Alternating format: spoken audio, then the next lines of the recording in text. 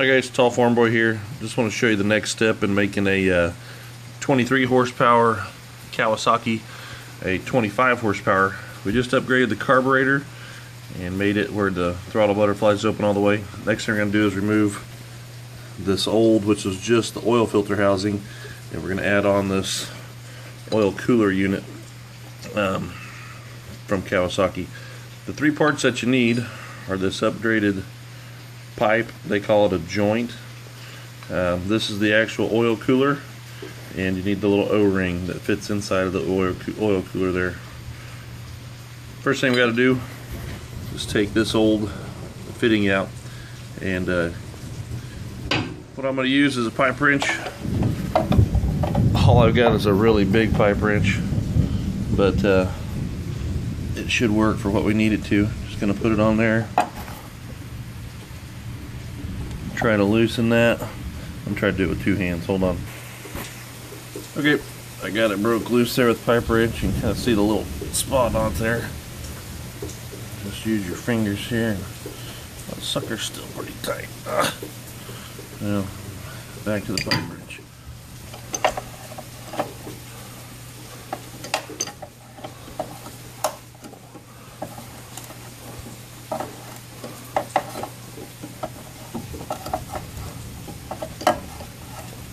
Coming right out, it's just not quite finger tight, so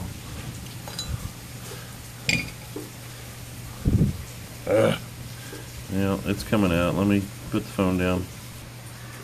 Alright, back. Finally got that loose enough to take off with my hand. This is the old part. They call it the joint. It's going to be junk now because you screwed up the threads anyway, but don't need it. We're going to replace all that after we get us a nice clean rag and clean up that oil filter housing right back there.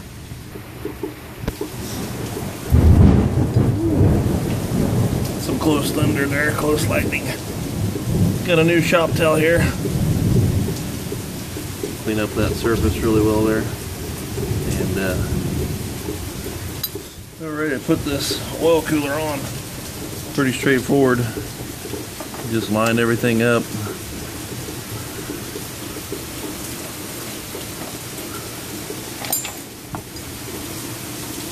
Got two extra bolts down here. It looks like I'm going to take off. I wonder if those were for mounting some kind of shroud or something. I'm going to pop those off. Okay, you got those little two screws out of the way, and got this started right here. This is a 1-inch size nut, so I'm going to get a 1-inch socket, tighten that up. We'll have this thing installed. Alright, got it all tightened back up. This is 100% ready now to install our oil filter. Then you're going to need to start your engine and let the oil circulate, shut it off, and then refill it, because when you removed your oil filter you lost some oil. Plus you gained some oil capacity by adding this oil cooler on there. So appreciate you watching.